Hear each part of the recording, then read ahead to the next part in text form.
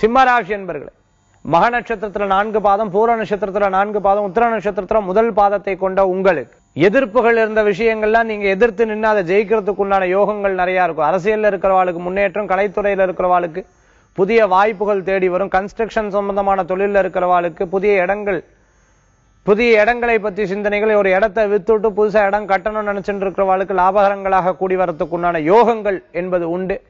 Export import share marketing சம்பந்தமான தொழில் பண்ணிட்டு இருக்கிறவாளுக்கு லாபங்கள் கூடி வரும். புதிய முயற்சி வெற்றியை தரக்கூடியதா இருந்துருக்கும். சிம்மராசி என்பவர்களுக்கு இந்த தினத்துல 11ஆம் இடத்துல இருக்கக்கூடிய சந்திரன் லாபகரமான விஷயத்தை நோக்கி செயல்படுவார். சில வேலை டென்ஷன் மனசுல இருந்துட்டு இருக்கும். 6ஆம் இடத்துல செவ்வாய் இருந்தா வேலை டென்ஷன், கேது கூட சேர்ந்து இருக்கங்காட்டி பல்வேறு விதமான யோசனைகள் மனசுல தோணும்.